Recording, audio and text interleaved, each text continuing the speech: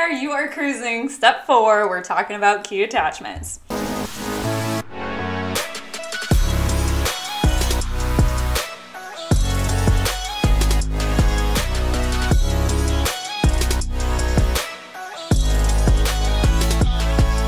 All right, so we're recapping here. You've read your funding guidelines, you prepared the narrative skeleton, you are going to develop a grant schedule, host a super rockin' kickoff meeting, knock out that budget like a boss, and now it's time to prepare key attachments. Now, here's what you need to know. Every grant application requires different attachments. So we're not covering all of them, but we are gonna cover the most common ones that you can anticipate, and then just recognize that you're always going to yield first to your funding guidelines to inform, what attachments are required. Resolution.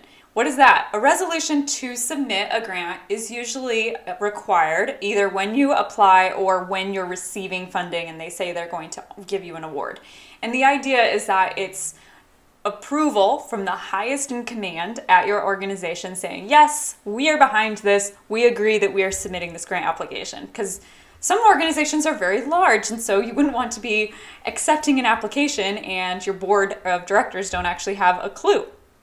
So here is the resolution template that we provide in the course, and it basically just shows you like a kind of classic way to lay out a resolution that is both compelling and establishes urgency, and then also has all of the information that you might need to be including in your resolution, which sometimes includes what your cost share contribution will be. So that's why getting your budget done is so important, because if you need to provide 20% match and you don't know how much your project costs, then you can't figure out how much match you need to commit to, right? So that's why it's important to knock this out. Another thing I want you to be aware of is that often a resolution that's passed by your city council or tribal council, board of directors, etc., they might only meet once a month. So that's why it's important to be way ahead of grant deadlines so that you've got enough time to get this resolution in front of them and have it approved so that you're not like scrambling and begging them to pass like an emergency meeting so that they'll approve your resolution, because that just does not look good for you. So when you are preparing your resolution, I guess I kind of just talked about this, but again, you're going to just read the funding guidelines to inform how you prepare that. I want to give yourself plenty of time. Always put it on organization letterhead. And I guess the last kind of pro tip here is your organization already passes resolutions. So you can always go get a copy of one of those, and that can help inform your layout and design. Now, letters of support. These are my favorite attachment, potentially my favorite part of the whole grant writing process, frankly, because it's where you get to pour all of this extra heart and frankly, like free narrative content into your application, because people will write the most beautiful, wonderful letters of support if you give them kind of the sandbox to play in. Obviously, I'm kind of passionate about this topic and I could go way deep, but essentially a letter of support is from stakeholders and partners that are saying, yes, we support this grant application. We urge you to fund them. It is very much needed. Just again, we're yielding to those funding guidelines. They're not always required or allowed. So you want to make sure that you're tuned into what is allowed.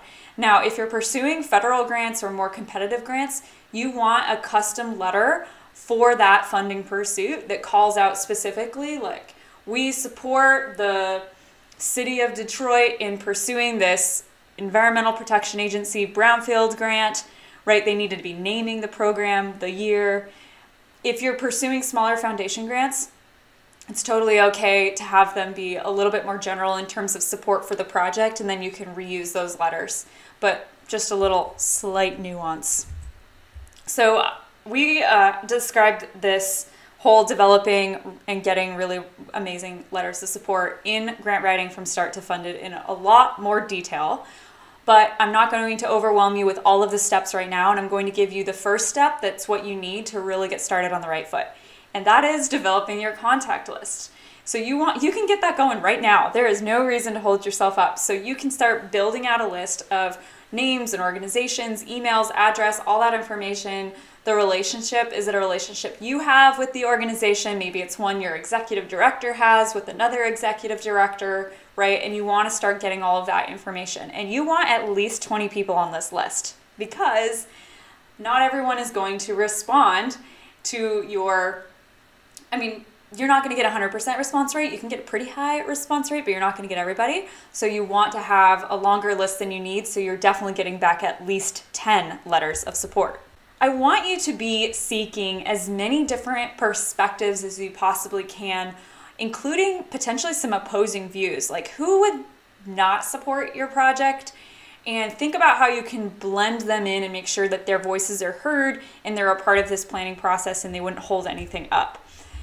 Another sometimes limiting belief that we run into is if you're a really tiny organization, you might think, gosh, who are we supposed to get letters of support from? Now think regionally.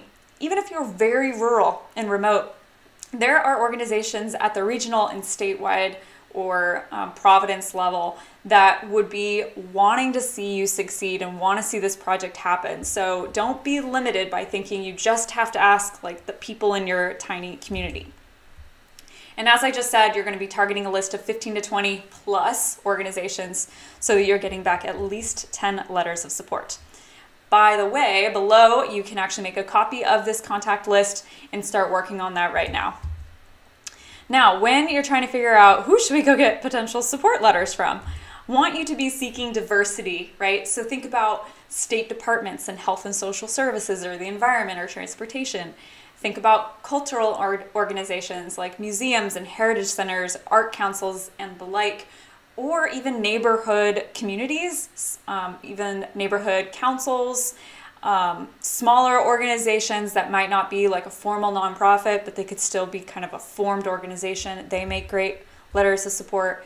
How about professional associations, job or skill training organizations, college and educational programs, and even other impacted businesses or nonprofit organizations.